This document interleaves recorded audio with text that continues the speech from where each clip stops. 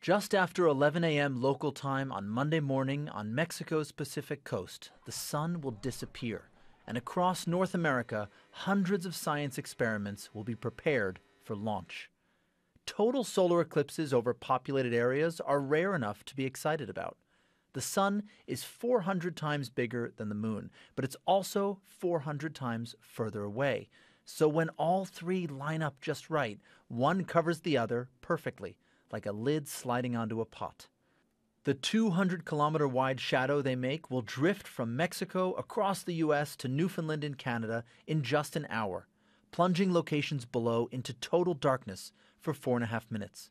And that's when researchers, the National Space Agency, and thousands of citizen scientists will embark on a data-gathering bonanza.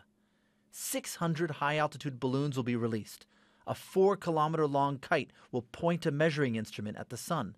Rockets will launch from an island in Virginia, and jets will take off to fly inside the Path of Totality, noses open, cameras on. These experiments will aim to unravel the mysteries of two boundary areas where some of the rules of our solar system remain unknown. On the sun, that's the corona, the star's vast atmosphere.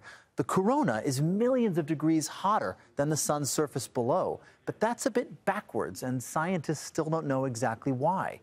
Back on Earth, they'll look at the area above our breathable atmosphere, called the ionosphere. Here, satellites and radio operators communicate and global positioning systems function. But the ionosphere fluctuates with the sun's energy, and it's especially sensitive to solar flares. The sun, albeit, it's warm, it's bright, it gives us life. At the same time, it's a self-sustained thermonuclear explosion in space that we have to live next to. So the more that we understand how those outer layers work, better we can kind of predict the violent activity of the sun and try to protect ourselves at Earth. With better tools, more smartphones, and more research centers under its path, more data will likely be gathered during this total solar eclipse than ever before. It's an hour that scientists will study for years to come. Colin Baker, Al Jazeera.